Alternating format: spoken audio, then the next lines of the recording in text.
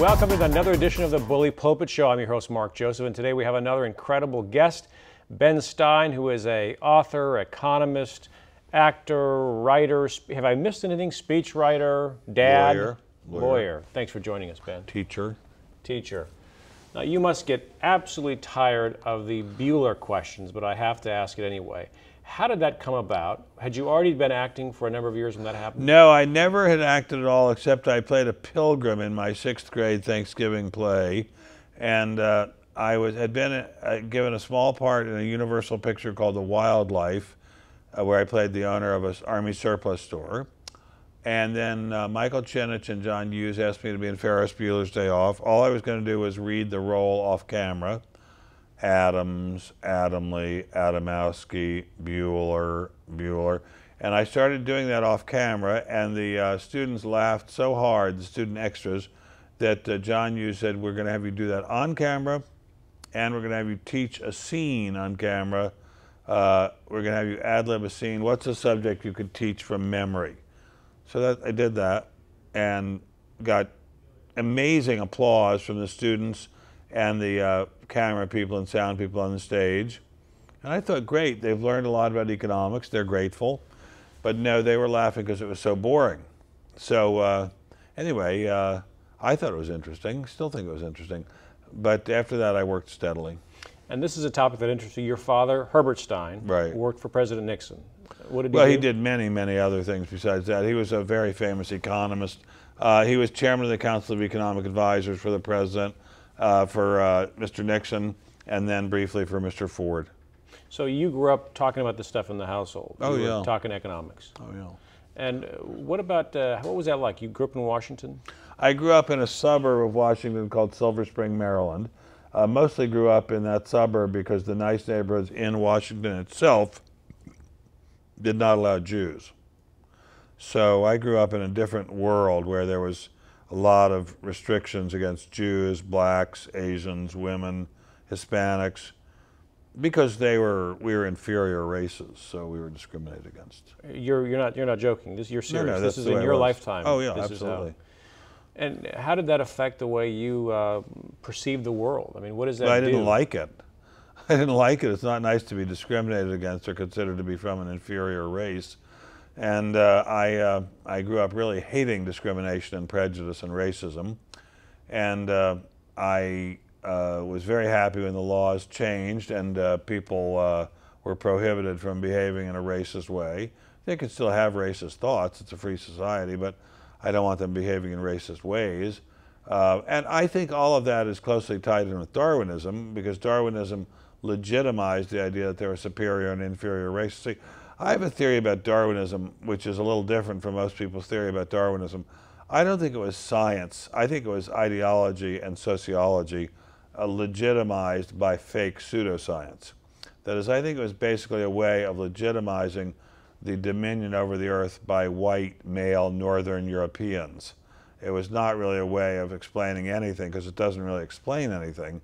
It was really a way of allowing the dominant social group in the world to explain their dominance as if it had some scientific basis, instead of just having been various accidents or luck or just the result of superior toughness and meanness.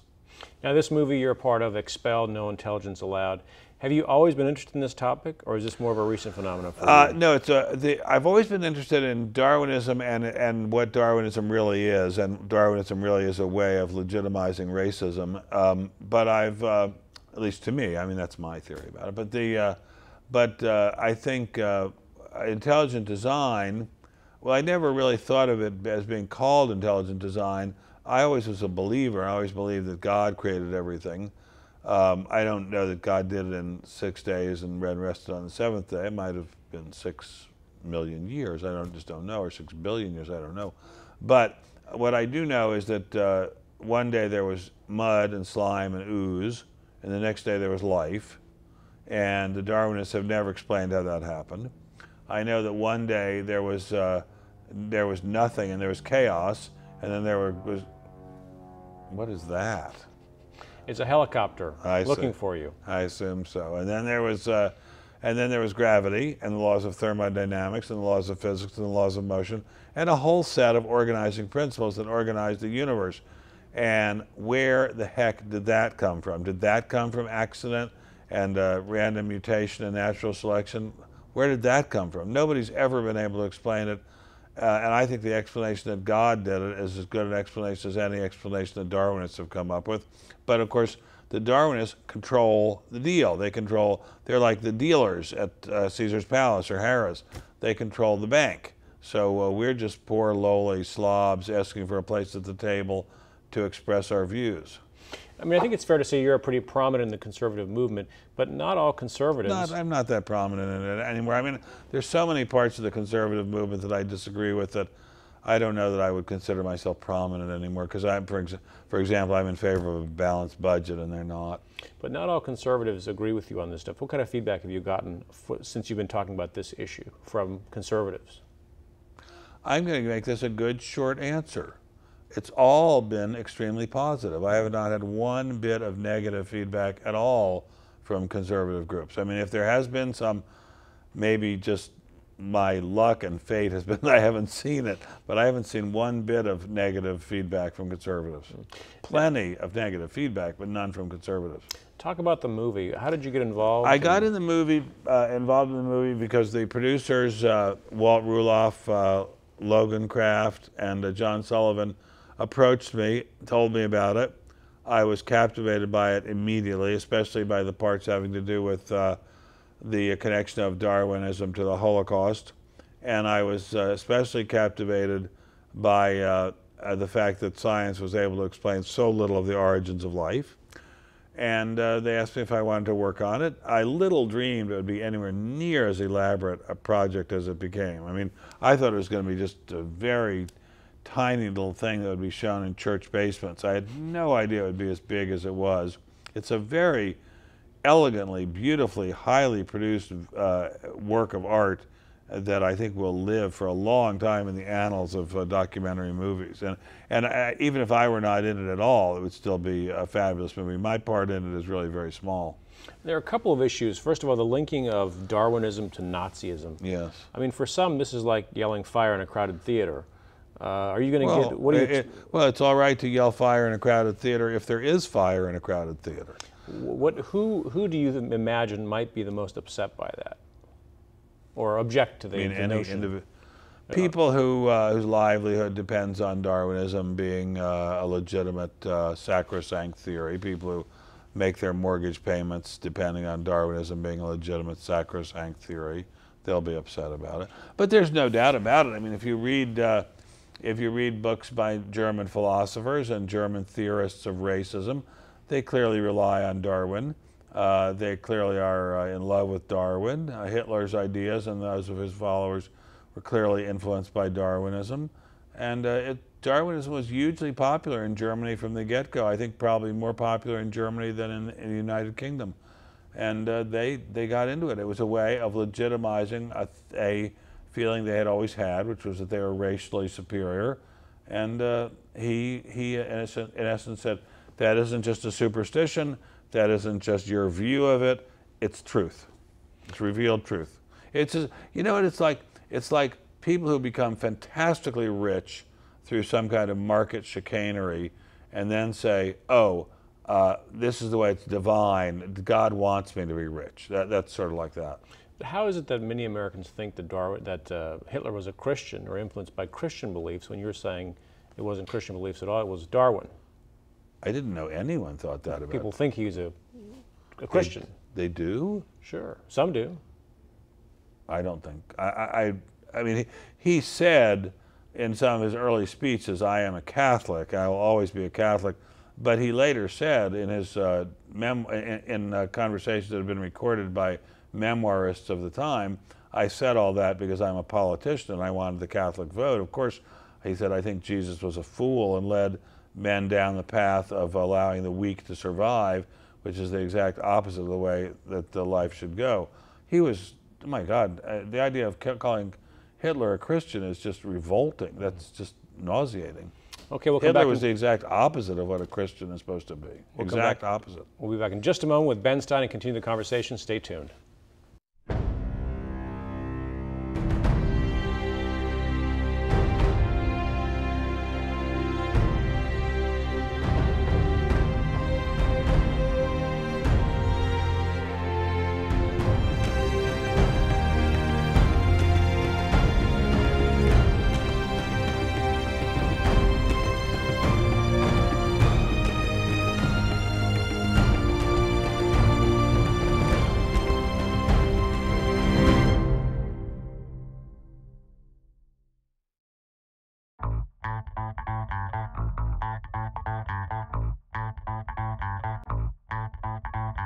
And we're back with our guest, Ben Stein. And Ben, we're talking about your latest film, Expelled, No Intelligence Allowed.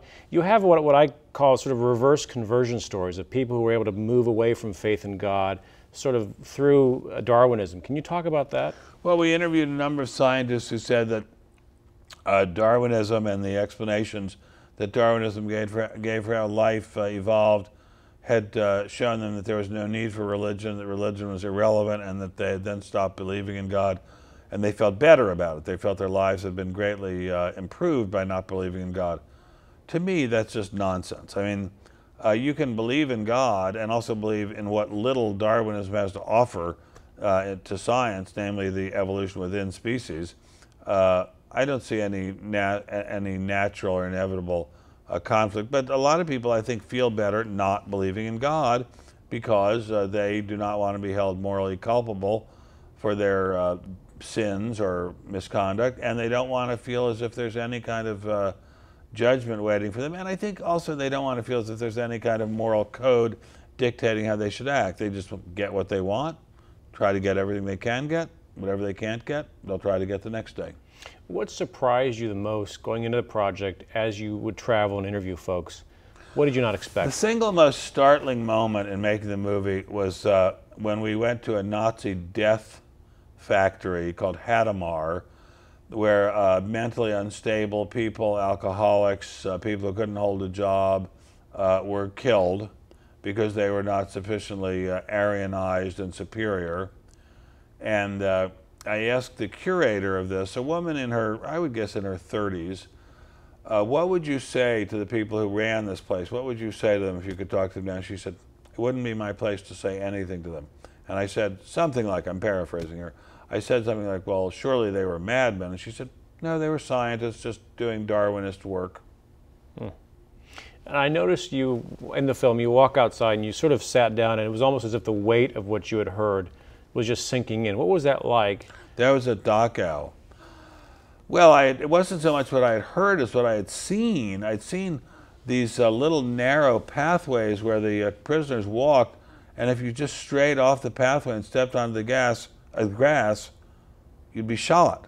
It was a death sentence to step on the grass. And why not kill these people? Because these people were just declared to be just human tuberculosis and vermin, lower than vermin, just human tuberculosis. And so why not kill them? And how long did you spend in Europe on this shoot? Maybe a month altogether. I don't know, roughly that. And now you're part of this campaign now where you're publicity marketing, doing the film. You said you expected it to be a much smaller scale project. Well, when we first started talking about it, I didn't know that they even planned a theatrical release. I thought, for all I know, it's going to be shot and shown in church basements. I had no idea. The people who are making this movie are the most capable, hardworking, imaginative people you've ever seen in your life. I mean, these people are going to take over all of Hollywood before they're done. I mean, they're just amazing. Now, jumping back a little bit in your career, of all the things you've done, the speech writing, the writing the books, the columns, which do you find the most interesting, the most enjoyable as you're doing it? Well, the easiest is doing voiceover work like for cartoons. That's the most fun. The most rewarding intellectually and psychologically is speaking to live audiences. And the most fun in terms of being part of a team, which is a big part of life, has been working on this movie because I feel like I'm part of a very hardworking, successful, altruistic team that really does try to put the goal of the success of the entity ahead of any one person's ego.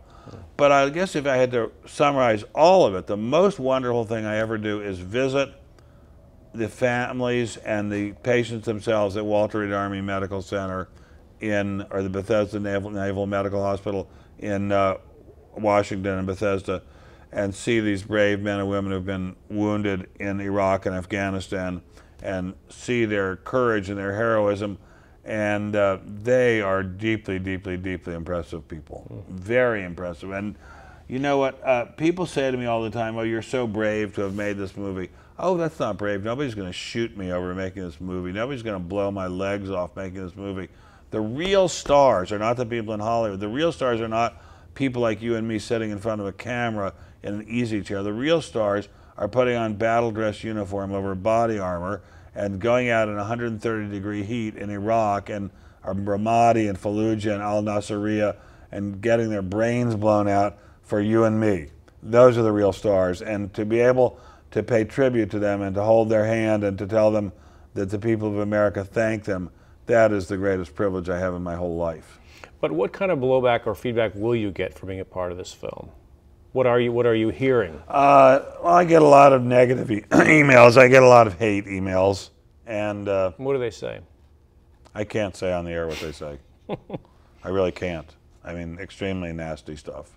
But, you know, I've been involved in unpopular causes a large part of my life. I've been involved in the Right to Life movement pretty intensely for about 30 years.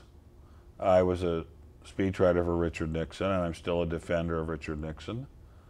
I'm used to being criticized and getting hate mail. So, you know, the amount of hate mail I get every day, I think would upset people who aren't used to it. But since I'm used to it, it doesn't upset me that much. You've written 30-plus books. The one that Roughly sticks out 30. in my mind is The View from Sunset Boulevard. Right, about the political messages of Hollywood. Was it early 70s you wrote that? Late 70s. Late 70s. Now that presaged a lot of the work that came later from many others. What got you? What inspired you to write that book at that time? I had never been a thorough television watcher ever in my life. I've never watched much TV until I moved to Santa Cruz, California, and taught at UC Santa Cruz. And there was not much to do a lot of the time, and I watched a lot of television. And I was astonished at how consistent the plot lines of movies and TV shows in particular were. And I was astonished at the consistent message: anti-business, anti-military, anti-religion, anti-small town, anti-Christian, and pro-abortion. And I was just astonished at how that came rolling out time after time. And I thought, wonder why it's coming out that way all the time. And then I spent a lot of time in Hollywood, courtesy of the Wall Street Journal, for whom I was writing a column. And I noticed that the people who worked in Hollywood hated business, hated small towns, hated the military, hated Republicans, were all pro-abortion. And I thought, well, we're not getting a random sample of America's feelings on these subjects. We're just getting the views of a small clique in Hollywood that controls the media. And I wrote a book about that. And what is the organizing principle of the clique? That they haven't been to the 48 other states? No, there are actually 49 other states. But are you thinking of New York and California as the two states?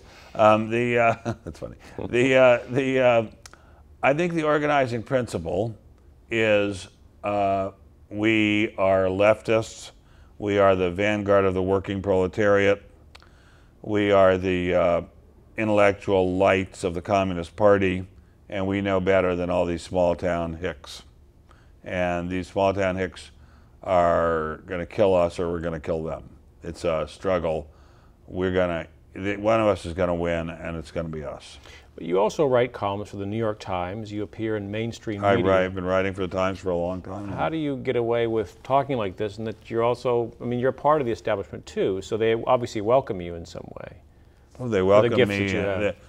The New York Times column is about finance, and it has nothing to do with Darwinism or anything like that. I'd never even mentioned Darwinism and don't ever intend to in that column.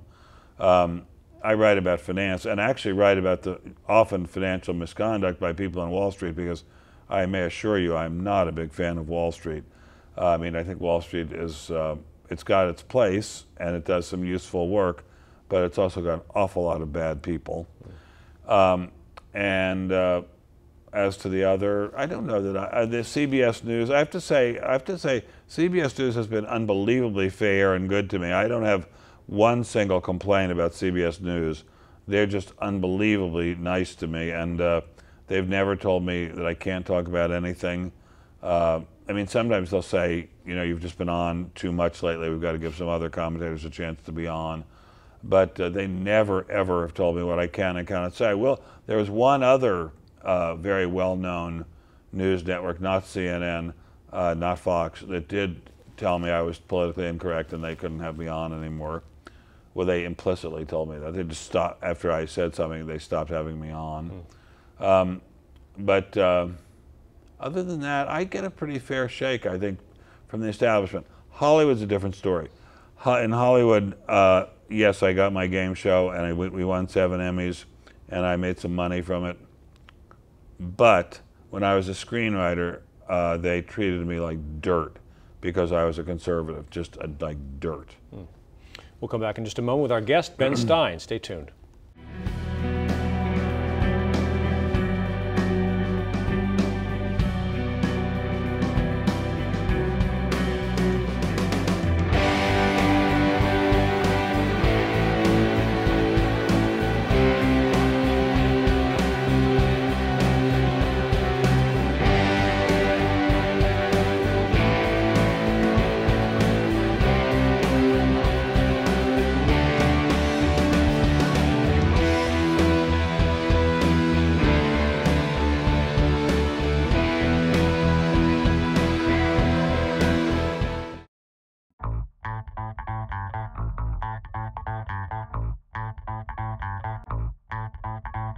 And we're back with Ben Stein, whose new movie is called Expelled, No Intelligence Allowed.